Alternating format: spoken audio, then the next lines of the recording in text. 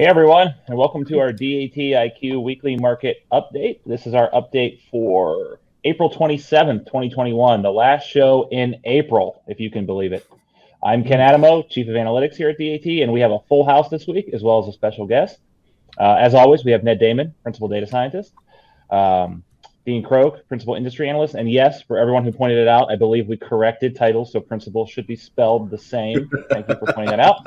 And we also have LinkedIn luminary of freight statistics and analysis, Dr. Jason Miller, joining our show this week. Welcome, everyone. Hey. Woo. Good morning. Thanks for joining us, Jason. Really appreciate you taking time out of your morning to indulge us and our listeners this morning. Thanks for having me on.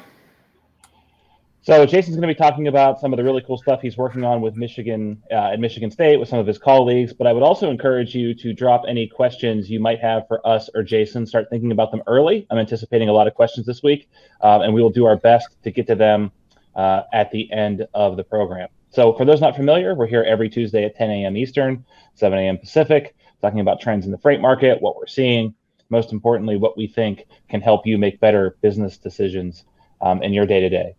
So with that, I'm going to move to our key points of the week and run through those before I then turn it over to Dean. So let's move on to those key points of the week. So flatbed is really the story this week from a rate and market conditions perspective.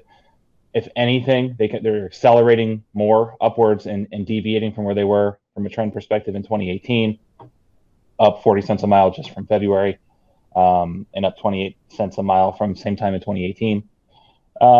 Pretty much a plateauing effect for dry van and reefer, which Dean will cover in more detail in a few. Truckload tonnage index from ATA down 5.1%. And then the Michigan State retail truck tonnage index up 20%, surprising no one. I love that comment. So with that, I'm going to turn it over to Dean to walk us through our market update in more detail. Dean? Ken, so let's start with the load board activity, the load to truck ratio for dry van. Dry van spot market volumes decreased for the second week in a row, a little bit of a cooling. They dropped 7% last week. Definite sign that the market is sort of settling down after some of the impact caused by February's polar vortex. The load to truck ratio moved down ever so slightly last week from 4.87 to 4.42 over to the refrigerated load to truck ratio. Very similar trend to dry van, exhibited some seasonality. There was a 6% drop in load posts last week. Truck posts increased last week, so a possible sign capacity was easing. So the load to truck ratio moved down to 9.02. Still a long way above last year and 18 now, our next best year to compare tight capacity market to. And as Ken said, flatbed really is a fascinating story in terms of how it's mirroring the 2018 market. Load post volumes last week were 21% higher than the same time in 2018. Spot market load posts have doubled since the start of this year. So just to give you an indication of how tight capacity is in that market, the load to truck ratio is at 93.58 this week, almost identical to 2018. So having a look at our market condition index, we'll start with the MCI for dry van.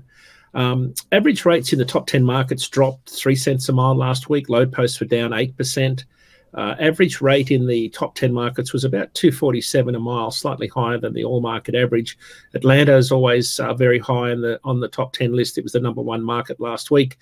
Volumes dropped 9% last week, but capacity was tight, only moved up by 1 cent a mile to an average of 239.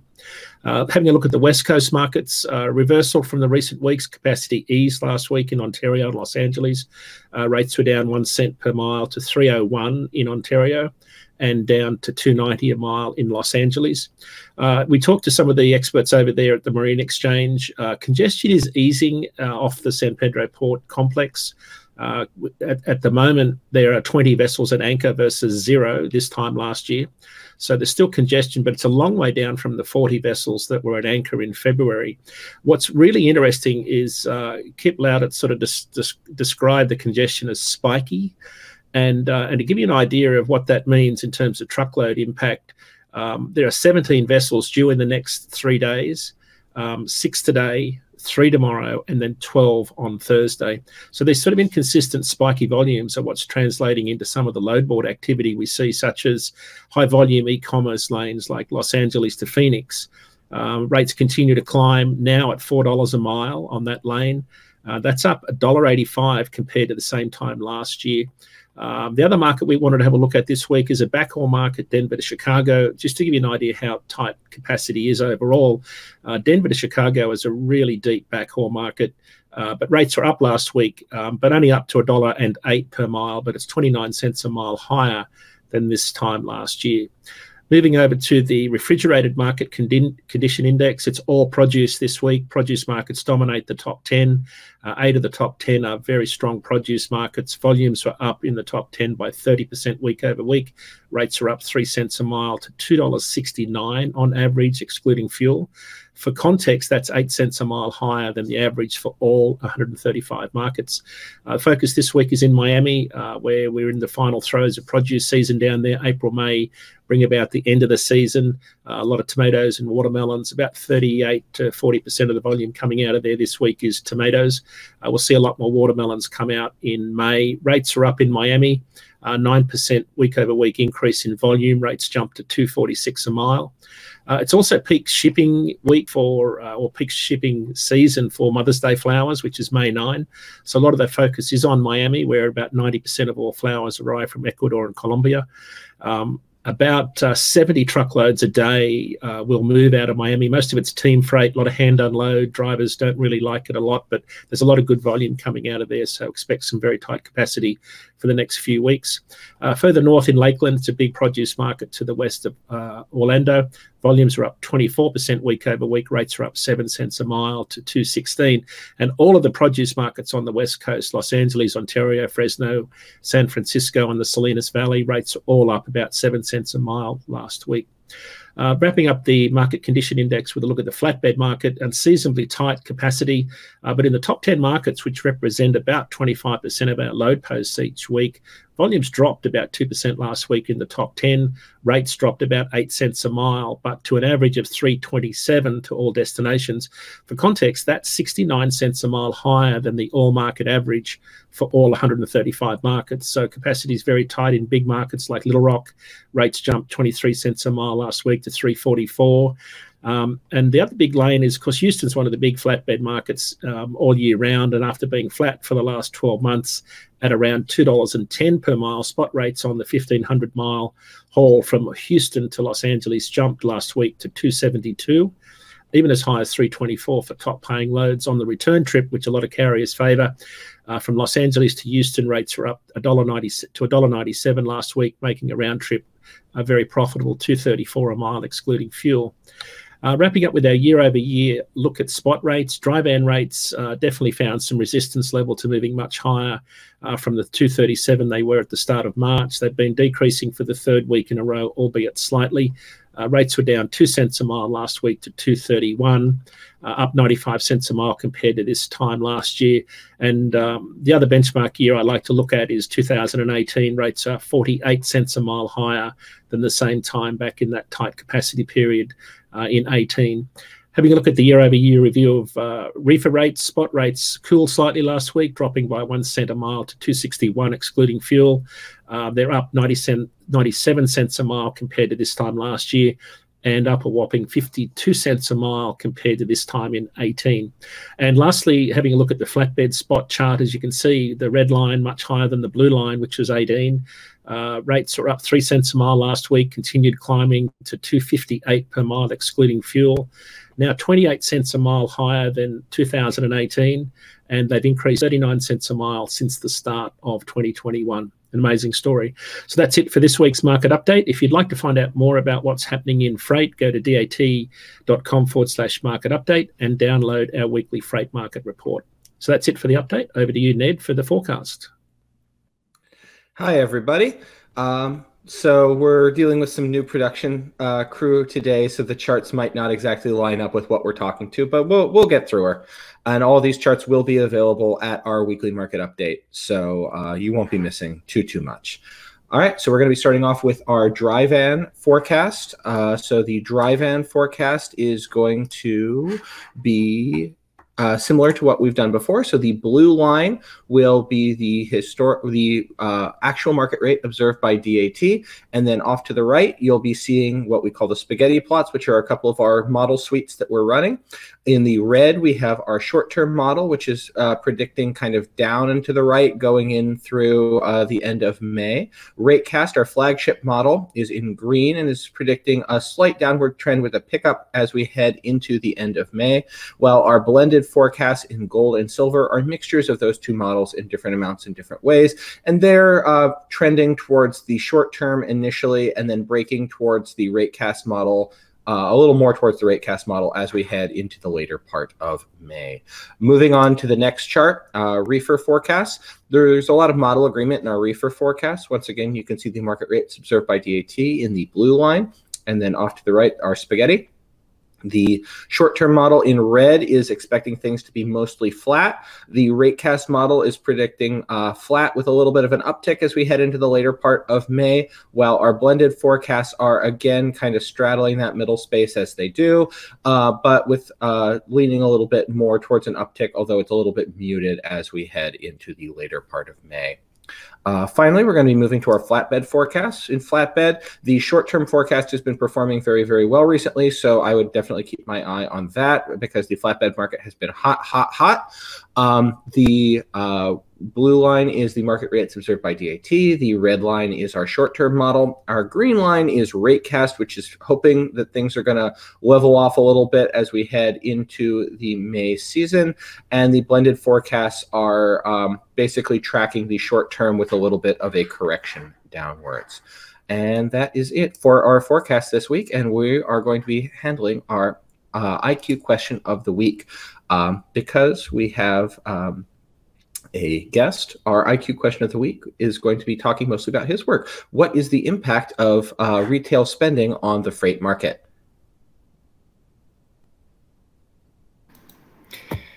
Okay, hello everyone. So what I'm going to be talking about today is a new index that my colleague Yamboyamole and I produce here at Michigan State, where what we're doing is essentially translating Census Bureau data into actual tonnage of freight that's being hauled by trucking companies. And so what this is focusing on is taking those dollar figures we see every month to get a lot of news coverage and translating that over to actual tonnages of freight. And what we can see here is just kind of the overall retail sector, excluding motor vehicles and parts, and then gasoline shipments. And the reason for that is because those are going to be, highly specialized loads. We can see here in that black line, that is 2020, where we have this surge of demand that takes place in March with the panic buying. And then it drops a little bit in April, but we still have such strong e-commerce demand at this point, as well as customers stocking up. We're still at, levels that are unusual except for the holiday season. And then you can see this elevated time period we have all through the remainder of 2020. And just as a comparison, using like a 2 year-over-year difference, for the most part in 2020, our index had tonnage up about 20% on average from where we were in 2018, which is incredible when you think about it. However, that being said, March of 2021 is the highest reading that we have seen outside of any holiday period ever. And the thing is, though, is when you start taking a look, though, at what's going on, you can start seeing a change a little bit in consumer behavior. And so this is going to have major implications for retail or for carriers as you're thinking about the freight network moving throughout the year. So if we can take a look now at maybe sort of a comparison between general merchandise and grocery stores.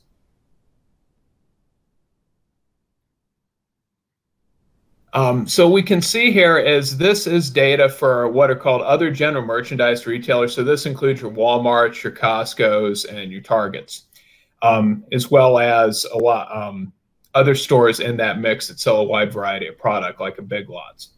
What you can see here is that we have this spike that occurs in 2020, and it keeps moving forward. And we still have record sales, but very importantly, we have March of 2021 being exactly as high as we were in March of 2020. However, we now know that that product mix is different because if we take a look at this slide, we can see for food and beverage stores, you can see that panic buying period in March of 2020 standing out very clearly as an all-time record. But if you take a look at March of 2021, we're down substantially from that. So we can start to see a change in consumer behavior taking place. And this hasn't really showed up in the data yet until March. And what we're seeing is that we know consumers are spending. They're taking that record personal income and that record personal savings rate. They're still translating it over to physical goods, but it's now a changing mix of physical goods. And we can start to see the consumer move away from the retail buying of food and beverage products. So as we start thinking about what that means your load volumes at your Kroger's and your King Soopers are going to start heading down a little bit and returning more towards normal levels throughout the year. However, your freight that may be going into Walmart distribution centers may be same volume, but it's a different mix than what we had before. But now if we take a look then at one sector that's capturing a lot of folks' attention, and that's very much the flatbed market for building materials and supplies, building material and supply dealers. This is a market that has just been red hot. And so you can see 2020, we had by far a record year for sales in this sector. And this is just sales, brick and mortar sales. This is not including any e-commerce sales. But if we take a look at where we're at in 2021, we're actually already starting to have a new, record year taking place. And the key thing I want to emphasize is these plots right here. These are showing real retail sales. So this is removing any inflationary effects that we're seeing from lumber being, for example, double the price that it was last year. So this is factoring that out. And so this just provides a sense, building on what Dean and Ned and Ken have discussed about how strong that flatbed market is going to be in the building material sector over the coming months. I have a question. Yeah, I have a question for you. So you say that you're factoring out inflation. So it seems like you're factoring out like per commodity inflation. Is that correct? Yeah. So what we're doing with this is to calculate the tonnage data. We take the retail sales data from the Census Bureau. The Bureau of Economic Analysis provides price deflators for the retail sector. So we're factoring that out. We convert then data to cost of goods sold through data from the annual retail trade survey from the Census Bureau. And then lastly, we take that real cost of goods sold and we convert it to tonnage using some links we've built over from the commodity flow survey. So there's like 5 different steps to go in and to get this. Neat, thanks. I guess when you're talking about the differentiation, not to monopolize your time here, but the differentiation, let me pull up the chart on my end so I can see what the heck I'm talking about. Where you're looking at like the differentiation between the real retail sales, other general merchandise versus food and beverage. Do you have an expectation that these levels are going to be sustained, or we're going to be heading back towards more of, even in the areas that are much less strongly affected, you can clearly see like a break from the historical kind of band that things are falling in.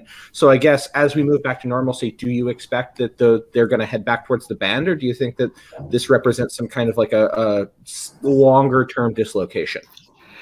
I think especially for the firms like Walmart, we're going to see, still very strong volume this year, but it's going to be a different commodity mix. So, before so much of it was, paper products and food products. Now, given where consumers are at with spending, it's going to be furniture, it's going to be electronics, it's going to be especially clothing. The one thing that jumped out looking at the real retail sales was how clothing had such a strong rebound in March of 2021 compared to where it's been at. It has basically been in the doldrums since the pandemic hit. And so I think what we're going to be seeing is just that different mix. From a pure tonnage standpoint, given food is a lot lower dollar per ton than clothing, that would be suggesting less truckloads of freight going there because of just that changing commodity mix right now. Right. So Jason, we've been over the past year, there's just been some like what I would call like differential reporting in terms of like where some of the major indices have been evaluating or at least benchmarking where freight, right? So a lot of the ones that are more holistic have been showing more modest growth, and then there's been kind of a small minority of metrics that have shown like this explosive growth. I think one of the main explanations I've heard out there is some of those other indices are more heavily weighted towards retail. Do you think that, like, now that you've developed this, do you think that would be a reasonable explanation of why some market sizing metrics would have plus 20 to 40% year-over-year growth because they're predominantly seeing retail? Yeah, I think that that's a good point. So I think one is the freight mix could certainly be retail focused, but also depending on whether you're seeing data that is, loads that are being handed off to brokers or not. And the reason I say that is with the freight markets being thrown into such upheaval last year, you had an increasingly large amount of freight having to be handed off to brokerage firms because asset-based providers that were planning on, let's say, 10 loads a week on a lane are now receiving 20. They can't locate enough equipment, so they're going to be denying those tenders. And if you're a shipper, what are you going to do? You're going to have to go to a broker to get capacity. So I think that you could have a combination of, if you had some type of index that was very retail centric and it was also receiving a lot of information about shipments that were being handed to brokers, you would expect to see essentially an abnormal inflation. The thing I would always stress is that when we think of, trucking, our productivity has not dramatically changed since the mid-2000s. And so at some point we have to ask ourselves, what is the employment level in the sector? And you can't get output statistics that are dramatically different from where we know employment information is. The caveat I will say is the employment data that we have access to is only employees. It's not independent owner operators. We don't see that information. We actually don't even see contract owner operators because those are independent contractors. And so we always have to take sort of the BLS's employment data with a grain of salt, and that it may be missing that. And there's so much discussion of, record operating authority grants. We know that more drivers are breaking off on their own. But, you look at the CAS index, Michigan State publishes a couple indices that are overall volume. We've essentially returned to where we were pre-pandemic, but we're not dramatically above that. Right. That's a really good explanation, I think. Yeah. If you're serving the auto industry, you're having a much different market experience right now than you would be if you're serving, retail grocery or discount clothing, right? No, exactly. And, the one thing I'd stress is our ton mileage index, the index that we produce here at Michigan State, where we use the commodity flow survey to say, okay, what industries ship essentially what percentage of ton mileage? You'll see sectors that you don't even think about, but the mining industry, because of quarrying activities, produces roughly 6% of all ton mileage in the United States every year. And so we don't necessarily think of that because that's all short distance, completely contract freight movements.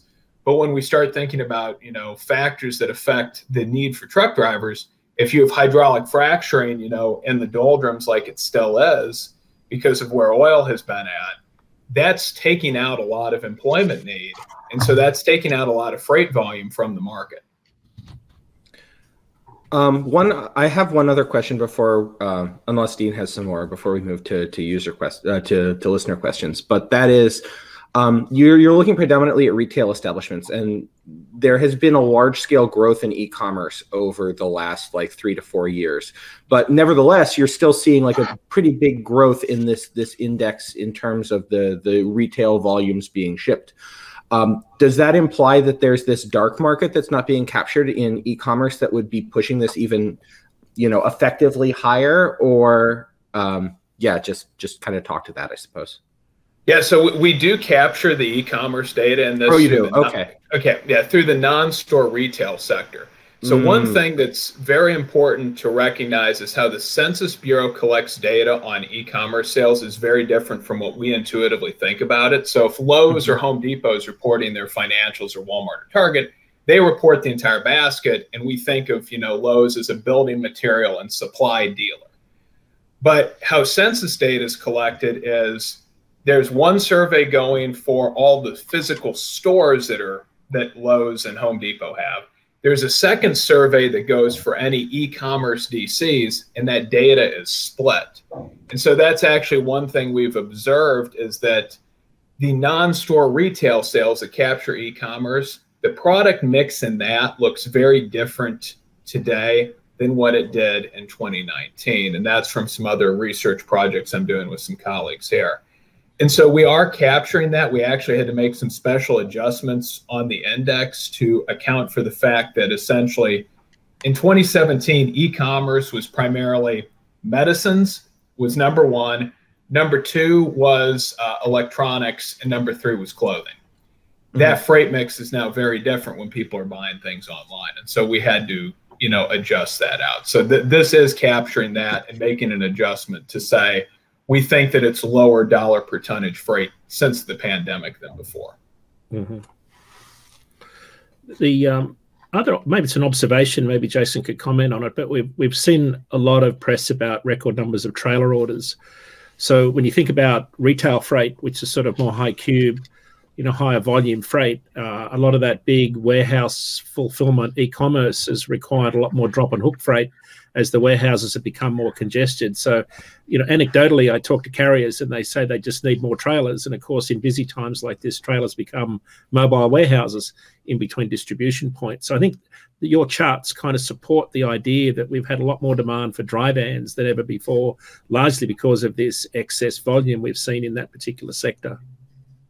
Yeah, no, that makes very good sense. We've actually been working on some research here at Michigan State that's been dealing with this issue of essentially, are carriers investing in capital equipment differently through the pandemic?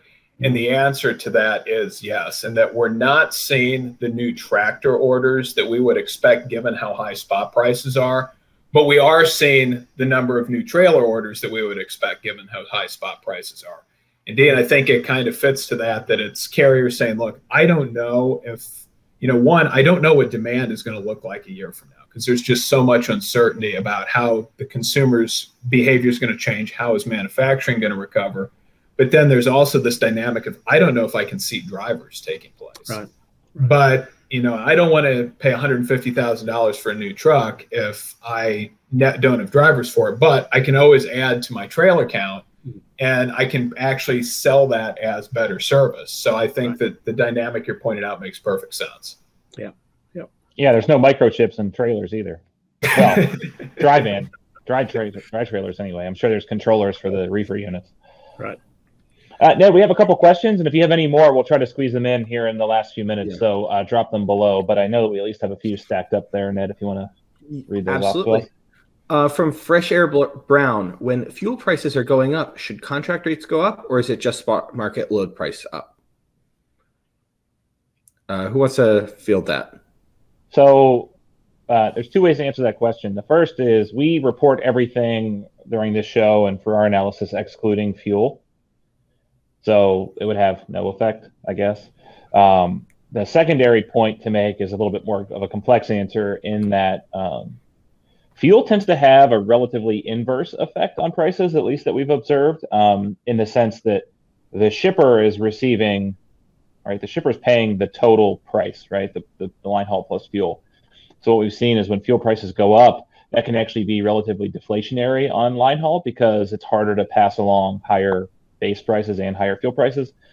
And as fuel prices are falling, we've actually seen prices less responsive to downward market pressures because they're offering shippers savings in the form of fuel. So the short answer is directly no. Indirectly, there's potentially some correlation, some inverse correlation there when you look at fuel prices. But spot and contract, by and large, are largely subject to fuel surcharge. There's some brokered moves where you might not see it split out, but it's still in there, right? They're still compensating for fuel somehow. So hopefully that, unless someone else has something to add. I mean, in terms of rates, again, contract rates are always slower to respond than spot rates are, and there's an attempt to compensate to rising prices with fuel surcharges, but it's not going to be perfect, and so you would expect any kind of a shock on the market to affect spot first and then contract later, unless you're talking about like newly originated contracts as opposed to older contracts. Right. Very rarely will you see a contract with a fixed fuel program, and they almost universally have fuel surcharges, unless it's dedicated and they want like an all-in route price. And even then, usually there's some fuel surcharge program that moves with the EIA price of diesel by PAD. Kevin asks, I believe I heard Dean say that van and reefer rates both fell last week, but the DAT trend lines charts indicate that rates were up 0.6 and 0.7% respectively. Can you explain? The answer, unfortunately, involves math that I don't want to do live on the show, but trend lines is essentially calculated as a basket of lanes and information that is different than the charts that we show on the show. The charts that we show on the show are essentially just looking at raw national rates. Right. And that's it.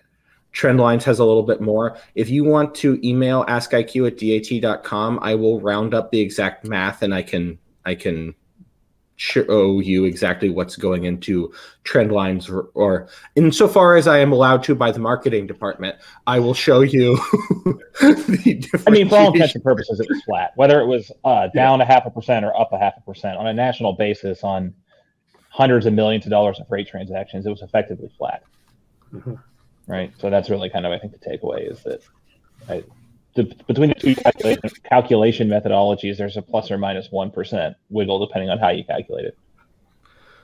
CR asks, what does the industry look like for dispatchers? I would get on a good blood pressure medicine through the balance of the year. I think that's my advice.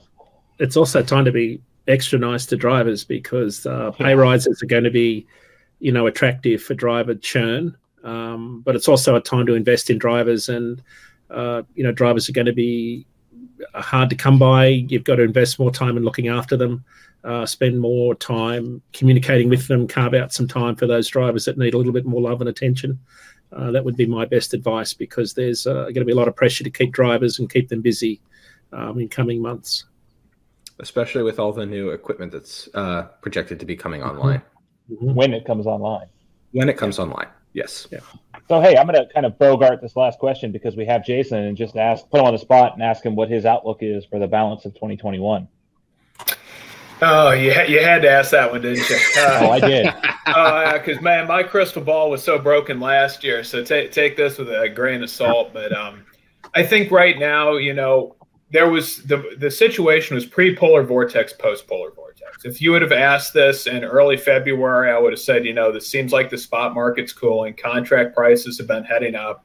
We're going to see tender rejections getting under control. And then the consumer's share of wallet's going to start changing. And then after July 4th, for sure, the spot market's going to cool down. Then you have the vortex. That's an assessment I would have wholeheartedly agreed with, by the way. Yeah. Now, the vortex completely reset the spot market. I mean, we saw March had record high prices. I mean, April's essentially stayed at record high prices, and and we're heading into, June is always the peak month for, dry van and refrigerated spot prices. So I think that, spot's going to stay very hot through July 4th. There's just no way that comes down. After July 4th, assuming that we slowly but surely have where you can start returning to normal, consumers' share of wallet starts shifting back over a little bit away from physical goods. And assuming that we still have enough supply chain snags to keep manufacturing activity from fully rebounding, I think you're going to start to see that market ease, heading into, fall retail peak season. So to me, the biggest thing I'm watching for is what starts happening on the manufacturing side, because that is going to be the key. I mean, that is still the biggest driver of overall ton mileage, is by far manufacturing. So that's one misconception that exists, is that, we don't manufacture anything. We manufacture a tremendous amount here, and that's still the biggest driver of freight. The other concern to watch for is inflation of commodities. Steel's up 40% based on the Bureau of Labor Statistics data from before COVID hit. Lumber's double, softwood lumber's double. And so I do start to wonder if we're going to start seeing some deferred, investment and deferred construction, with folks saying, I don't want to put on a new back deck when lumber's double the price. And we start seeing that pushed out. So I think that, to me, the two things to watch for are where's manufacturing activity at because of all the snags in the supply chain, and then where's inflation at on commodities, and does that essentially mute some of the manufacturing recovery? Can I just ask one tiny little follow-up? I know that we're running slightly over time, but depending on the way that the hurricane season, you were talking about like the way that the snags can have an impact. But I guess my question is, depending on how strong the hurricane season is and whether we have really bad storms like we've had in the last couple of years, with rates as high as they are, is there a lot of headroom to kind of compensate with that? I don't know. I think rates are honestly getting a little bit tapped out right now. I just don't feasibly see how it's going to get that much higher, especially because we are going to see that increasing pay for drivers will draw more people into the industry as we start seeing the driver training schools getting back closer and closer to full capacity. I mean, there's too much evidence from Bureau of Labor Statistics that, trucking is just like any other labor market. Wages go up, people start going into it. So once we get this supply constraint removed, wages keep going up, that's going to pull your supply back in. So we had a spicy question come in from none other than Donald Broughton at the last minute. I'll do my best to read it, and then Jason, if you don't mind addressing it, that would be awesome, because I think it's a good question. So Donald's talking about some of Jason's comments around the mining industry, and basically saying it's true that segments such as mining generate a materially significant number of ton miles, but it's not a huge factor because a lot of those fleets are private and they don't solicit for backhauls. Even if they were for hire trucks in the mining industry, cost of transportation is so large, there would be no pricing power. And he asserts that inflation in lumber and steel are temporal. Thoughts, Jason? So I guess what I meant by the comment about, factoring in that sector is if you have an index and you're measuring overall trucking activity in the United States, you have to factor in what is going on in those sectors to figure out overall ton mileage. And you also have to consider when the Bureau of Labor Statistics is reporting overall truck transportation employment data, it is including all of those drivers who are working, at establishments that are classified as for-hire trucking, regardless of what type of freight they're hauling. So my point with that comment is just, if you think about overall freight activity, you have to include that sector. It doesn't necessarily mean it's going to be affecting, and cascading over to the other sectors. On the inflationary front, especially with steel, the concern I have is prices are going up, but we're not seeing the steel mills refire any furnaces that were shut down. So the industrial production for steel is still dramatically lower than what it was before COVID started. And so my concern there, and the same way with sawmills, a lot of Canadian sawmills shut down in 2019 when lumber prices were low. And our sawmill capacity is still well below where we were before the Great Recession hit. And so it may be temporary, but I don't see those prices coming down that dramatically throughout the year because we just don't have the overall industrial capacity to increase output that much. Plus, these are concentrated sectors, and if I'm a producer, why am I going to fire up more capacity if I'm making more money? Yeah, the one thing I heard that was interesting, and I have not had time to dig into it, is there's been a shortage in ways for large corporations to spend money that they can write off. So carbon offsets has been a huge investment area, and one of the main ways that that they make these carbon offsets available is to protect forestry land or land that could be used for timber. So it's actually limiting the supply of lumber far upstream from even the sawmills. And again, that's kind of feedback I've heard talking to folks. I haven't really had a chance to dig into that too much myself. All right, we're getting the shepherd's cook from our new production staff, so I think it's time to wrap. Any shout outs that we need to do before we close? No, Freight Find Podcast. Highly recommend checking that out. Jason, where can folks find your work other than kind of your LinkedIn posts if they're really interested in rolling up their sleeves and digging in? Yeah, I would say the work that is public consumption, LinkedIn, you don't really want to read the academic research I do. It's written in a very different language, for lack of a better term, a lot of Greek. All right. Dean's Market Update, you can check out on our website. And with that, we'll be back next week to talk about all the fun stuff that's happened over the next 7 days. So with that, we're going to sign off, and we hope to see you next week. Thanks, everyone. Happy Road Check Week, Mother's Day, and Cinco de Mayo next week for everybody. Bye, everyone. Bye-bye.